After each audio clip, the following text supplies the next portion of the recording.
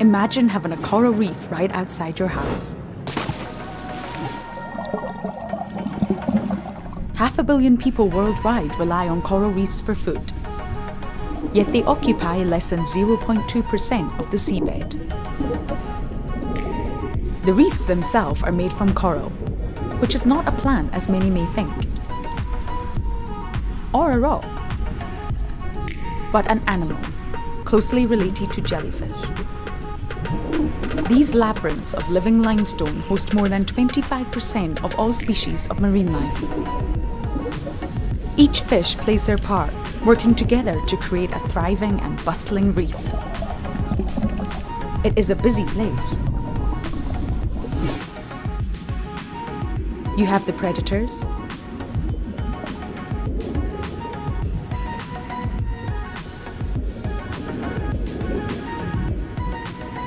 even those who hunt on the seafloor,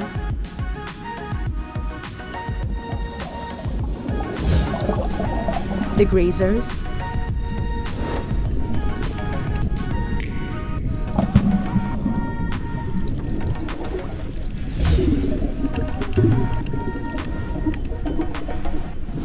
and the cleaners.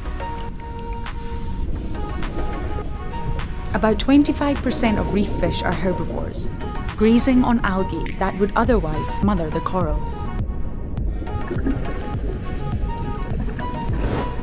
Maldivian sand is made by the parrotfish. These fish are scrapers, using their powerful beak as a tool to scrape fast-growing algae from the corals. They grind up dead coral and process it through their stomachs to create the pure white powdery sand we all love.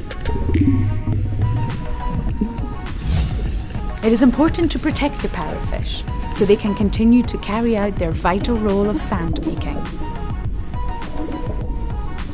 Reef fish need the reef for shelter and food. But the reef needs the reef fish in order to survive. Without the fish, the delicate balance of the reef ecosystem is lost. Here, the coral has grown better in some areas than others due to fluctuating water temperatures and bleaching.